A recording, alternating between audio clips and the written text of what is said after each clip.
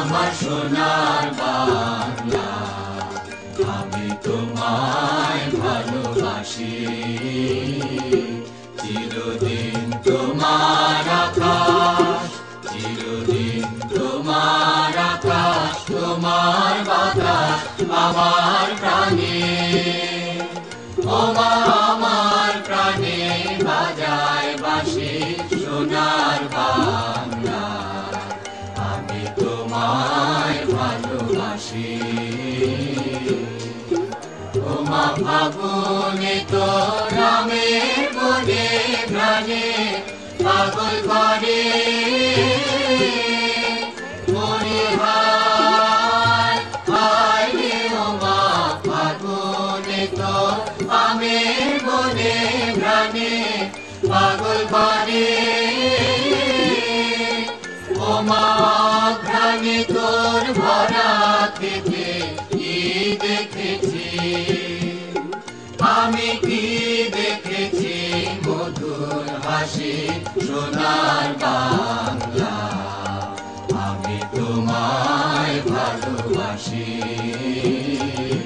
কি শোভা কি ছায়া গো, কি স্নেহ কি মায়া গো, কি আঁচল বিছায়েছ বটে মূলে নদী কূলে কূলে। মা তোর মুখের বাণী আমার কানে লাগে সুধার মতো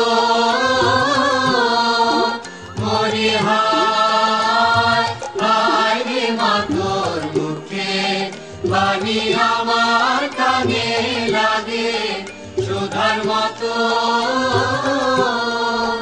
মা তোর বদর খানি মলিন হলে আমি নয়ন, ওমা আমি নয়ন জলে ভাসি সোনার বাংলা, আমি তোমায় ভালোবাসি।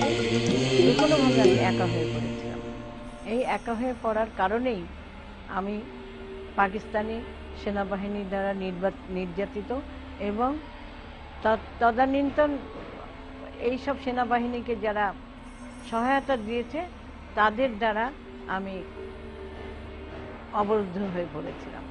নিয়ে গেল এবং ছুটলো গাড়ি। তো আমি যেহেতু জায়গাগুলো চিনি, তো নোয়াপাড়াতে কাছে এসে বলছে এটা একটা স্টেশন ওয়াগন ছিল। তো তখন আমি গ্যাংরেপড হলাম ওখানে একটা নোয়াপাড়া একটা জায়গাতে থামবে।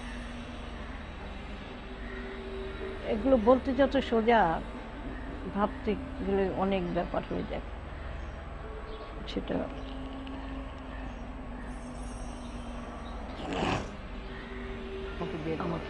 আমাকে বের করা যায়, আমি এখানে নারকীয়ভাবে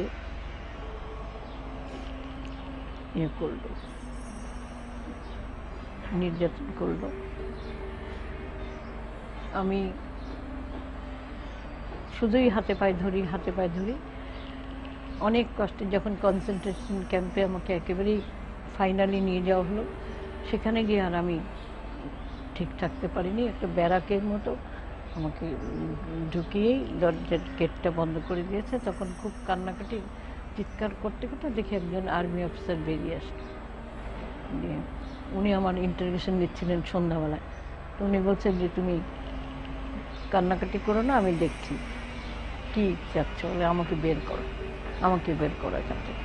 হ্যাঁ, আমি এখানে থাকবো না। আমি অবশ্য শুনি নাই যে কনসেন্ট্রেশন ক্যাম্প কি, দেখিও নাই। আর ওখানে যাওয়াতে আমি বুঝলাম যে এটা বিভৎস জায়গা, বিভৎস। আমাকে কয়েক পা হাঁটিয়ে নিয়ে গেল। দুপাশে দেখতে পাই ঘরের মেয়েরা, বিবস্ত্র পরিস্থিতি, বিবস্ত্র একটা জীবন্ত কবর, মানে কবরের মতো জায়গাটা মনে হচ্ছিল। তারপরে যাই হোক, সকলেই তো কিছু তো মানুষের মধ্যে মানুষ থাকতে পারে। এই ভদ্রলোক আমাকে ওখান থেকে বললেন যে তুমি আসো, আমি তোমার ইয়েটা নেব করে। কোনো মতে রাত্রে থাকলাম, কিন্তু ওই রাতটা তো নিরাপদ না, যে কোনোভাবেই নিরাপদে থাকিনি। তারপরে আমি বহু কষ্টে ওখান থেকে বেরিয়ে আসতে সক্ষম হই। এই আর্মি অফিসার আমাকে হেল্প করেছিল আমার বেরিয়ে আসার ব্যাপারে। এটা বাদেও আমি সারাটা বছর প্রায় 9 মাসের রেশিওতে যদি আমি চিন্তা করি, যেমন হত্যা হয়েছে তেমন আমি আমার অফিসে আমি প্রতিটি পলে পলে নির্যাতিত হয়েছি। আমাকে অ্যাভারেজ আমাকে প্রায় প্রত্যেক দিন অনেক পে রিসিভ করতে হতো। এটা একটা নির্যাতন, এটা আমি বর্ণনা করতে পারি না, এই জন্য যে আমি হিসাব দিলে আপনাদের কাছে হিসাবটা মিলবে না, কি অত্যাচার হতে পারে সেটা।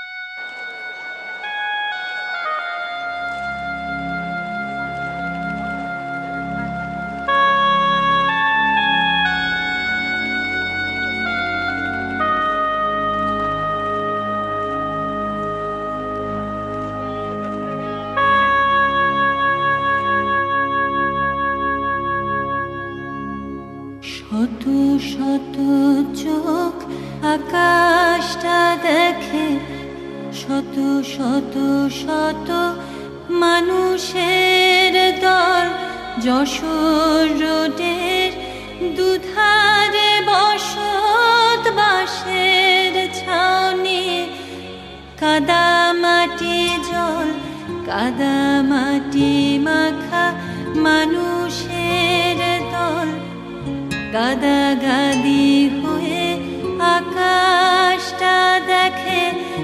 আকাশে বসত মরাই স্বর্ণালিশ জানাবে, ওরা বলো কাকে ঘরহীনরা ঘুম নেই চোখে, যুদ্ধে ছিন্ন ঘর বাড়ি দেশ, মাথার ভিতরে বোমার বিমান।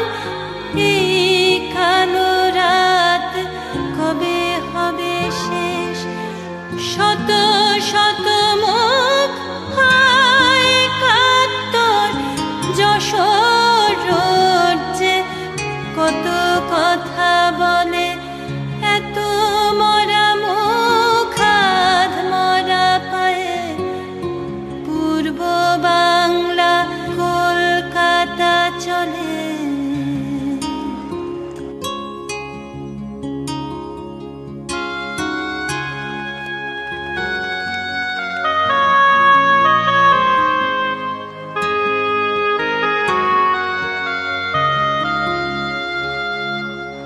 সময়ে চলেছে রাজপথ ধরে, যশোর রোডেতে মানুষ মিছিল। সেপ্টেম্বর হায় 71, গরু গাড়ি কাদা রাস্তা পিছিল, লক্ষ মানুষ ভাত চেয়ে মরে, লক্ষ মানুষ শোকে ভেসে যায়, ঘরহীন ভাসে শত শত লোক, লক্ষ জননী পাগলের প্রায়। রিফিউজি ঘরে খিদে পাওয়া শিশু, পেটগুলো সব ফুলে ফেপে ওঠে। এইটুকু শিশু এত বড় চোখ, দিশেহারা মা কার কাছে ছুটে। সেপ্টেম্বর হায় 71, এত এত শুধু মানুষের মুখ। যুদ্ধ মৃত্যু তবুও স্বপ্ন, ফসলের মাঠ ফেলে আসা সুখ।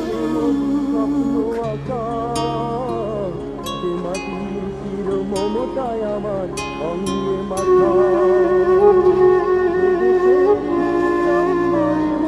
মেলছে পাতা,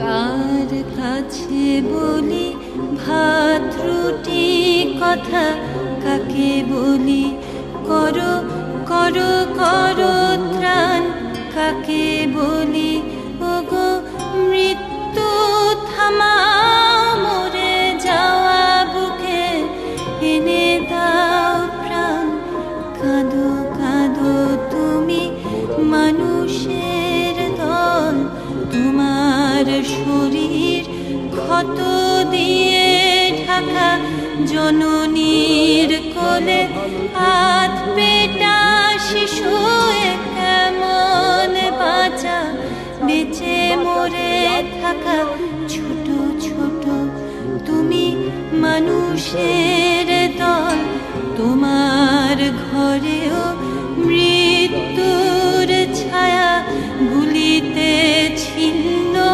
দেহ মন মাটি, ঘর ছেড়ে ছোট মাটি মিছে মায়া, সেপ্টেম্বর একাত্তর ঘর ভেঙে গেছে যুদ্ধের ঝড়ে, যশোর রোডের দুধারে মানুষ এত এত লোক, শুধু কেন মরে? মোরা একটি ফুলকে বাঁচাবো বলে যুদ্ধ করি, মোরা একটি ফুলকে বাঁচাবো বলে যুদ্ধ করি,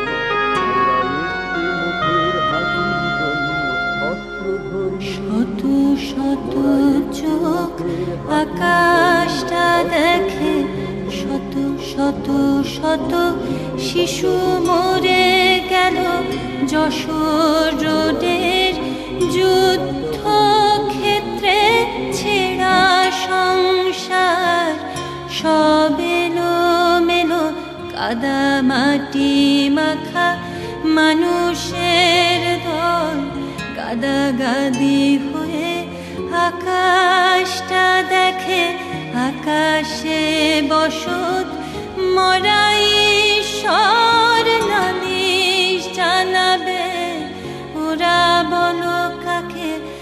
ঘরহীন ওরা, ঘুম নেই চোখে, যুদ্ধে ছিন্ন ঘর বাড়ি দেশ, মাথার ভিতরে বোমার বিমান, এই কালো রাত কবে হবে শেষ? শত শত মুখ একাত্তর যশোর রোড যে কত কথা বলে, এত মরা মুখ আধ মরা পায়ে, পূর্ব বাংলা কলকাতা চলে, এত মরা মুখ আধ মরা পায়ে, পূর্ব বাংলা কলকাতা চলে।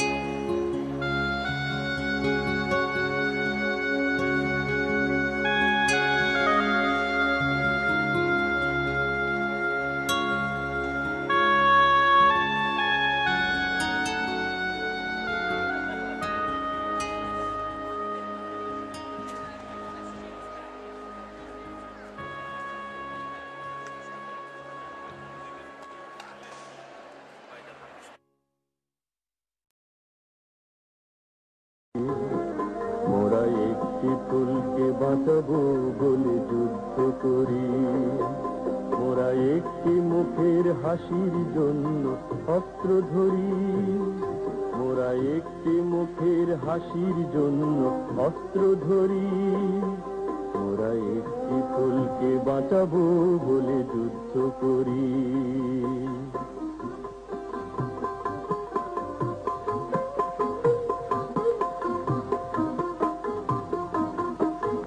যে মাটির চির মমতায় আমার অঙ্গে মাখা, যে মাটির চির মমতায় আমার অঙ্গে মাখা, যার নদী জল ফুলে ফলে মোর স্বপ্ন আঁকা, যে মাটির চির মমতায় আমার অঙ্গে মাখা, যে দেশের নীল অম্বরে মন মেলছে পাখা, সারাটি জনম সে মাটির গানে বক্ষ ধরি, মোরা একটি ফুলকে বাঁচাবো বলে যুদ্ধ করি, মোরা একটি ফুলকে বাঁচাবো বলে যুদ্ধ করি।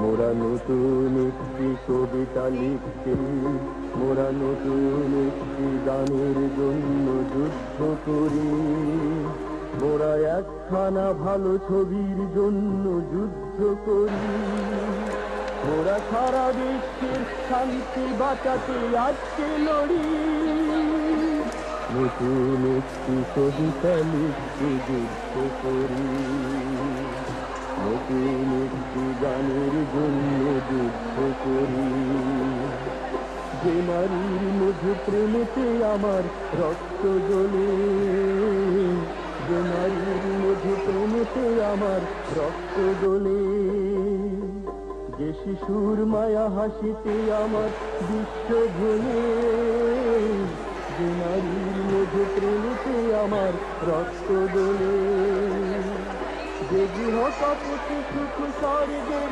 দুয়ার খোলে, সেই শান্তির শিবির বাঁচাতে শপথ করি, মোরা একটি ফুলকে বাঁচাবো বলে যুদ্ধ করি, মোরা একটি ফুলকে বাঁচাবো বলে যুদ্ধ করি, মোরা একটি মুখের হাসির জন্য অস্ত্র ধরি, মোরা একটি মুখের হাসির জন্য অস্ত্র ধরি, মোরা একটি ফুলকে বাঁচাবো বলে যুদ্ধ করি, মোরা একটি ফুলকে বাঁচাবো বলে যুদ্ধ করি, মোরা একটি ফুলকে বাঁচাবো বলে যুদ্ধ করি, মোরা একটি মুখের হাসির জন্য অস্ত্র ধরি, মোরা একটি মুখের হাসির জন্য অস্ত্র ধরি, মোরা একটি ফুলকে বাঁচাবো বলে যুদ্ধ করি।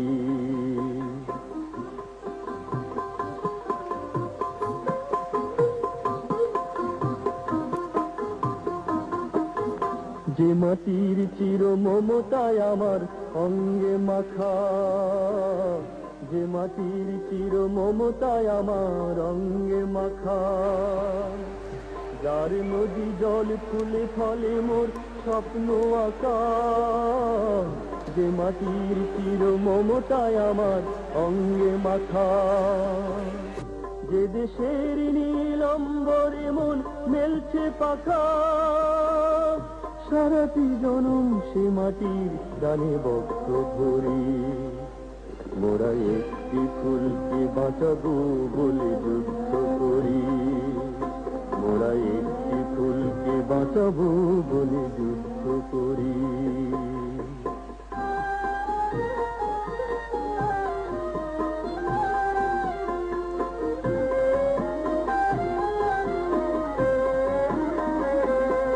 মোরা নতুন একটি কবিতা লিখতে, মোরা নতুন একটি গানের জন্য যুদ্ধ করি, মোরা একখানা ভালো ছবির জন্য যুদ্ধ করি, মোরা সারা বিশ্বের শান্তি বাঁচাতে আজকে লড়ি, নতুন একটি কবিতা লিখতে যুদ্ধ করি, নতুন একটি গানের জন্য যুদ্ধ করি, যে নারীর মধু প্রেমেতে আমার রক্ত জ্বলে, যে নারীর মধু প্রেমেতে আমার রক্ত জ্বলে, যে শিশুর মায়া হাসিতে আমার বিশ্ব ভুলে, যে নারীর মধু প্রেমেতে আমার রক্ত জ্বলে, যে গৃহ কপতি সুখ স্বর্গের দুয়ার খোলে, সেই শান্তির শিবির বাঁচাতে শপথ করি। মোরা একটি ফুলকে বাঁচাবো বলে যুদ্ধ করি। মোরা একটি ফুলকে বাঁচাবো বলে যুদ্ধ করি। মোরা একটি মুখের হাসির জন্য অস্ত্র ধরি। মোরা একটি মুখের হাসির জন্য অস্ত্র ধরি। মোরা একটি ফুলকে বাঁচাবো বলে যুদ্ধ করি। মোরা একটি ফুলকে বাঁচাবো বলে যুদ্ধ করি।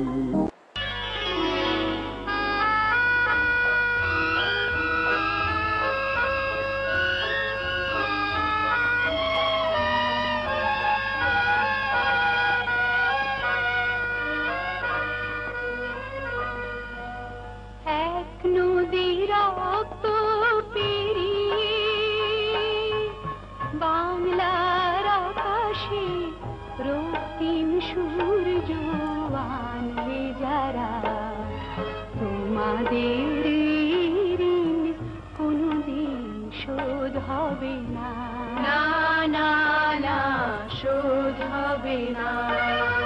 মৃত্যুর মুখোমুখি দাঁড়িয়ে 7 কোটি মানুষের জীবনের সন্ধান আনলে যারা, সে গানের মহিমা কোনদিন ম্লান হবে না, না না না ম্লান হবে না।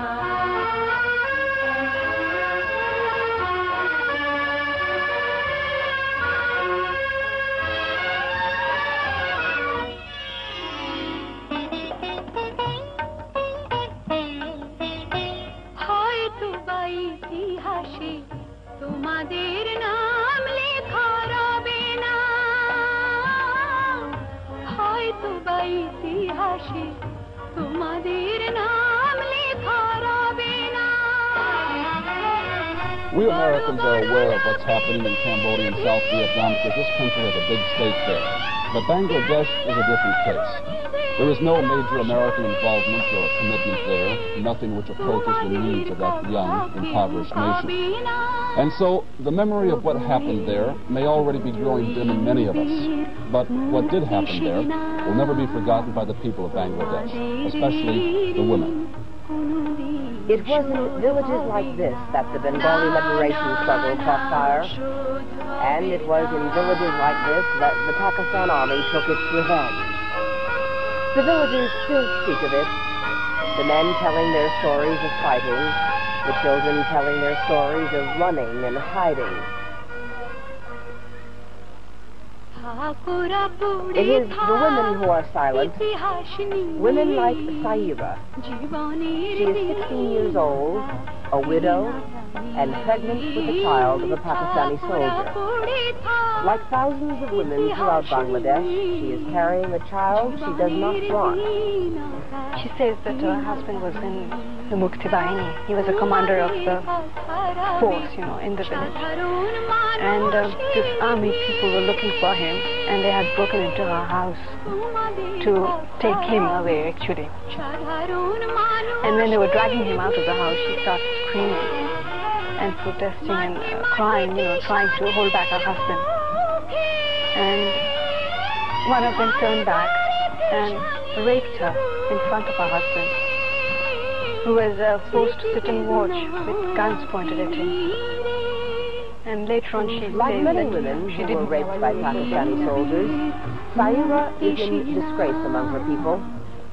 Her parents take care of her, but they are certain that no man will ever marry her. Since January, many of the women ravaged by the Pakistani troops have been living in this house. They're being cared for by a government-sponsored women's rehabilitation group. Almost all of the women here are pregnant. They are very young, some only 13 years old. In a few cases, their parents have abandoned them. In others, their husbands have rejected them. About 70 have had abortions, and those who have had their babies plan to give them away. Most of the girls here were held prisoner by the Pakistani troops in the army barracks. For weeks, each day and each night, they were forced to submit to whatever the soldiers demanded. This is Rushanara, 14 years old and 7 months pregnant.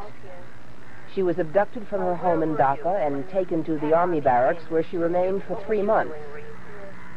She says there were nights when as many as 30 soldiers forced themselves on her.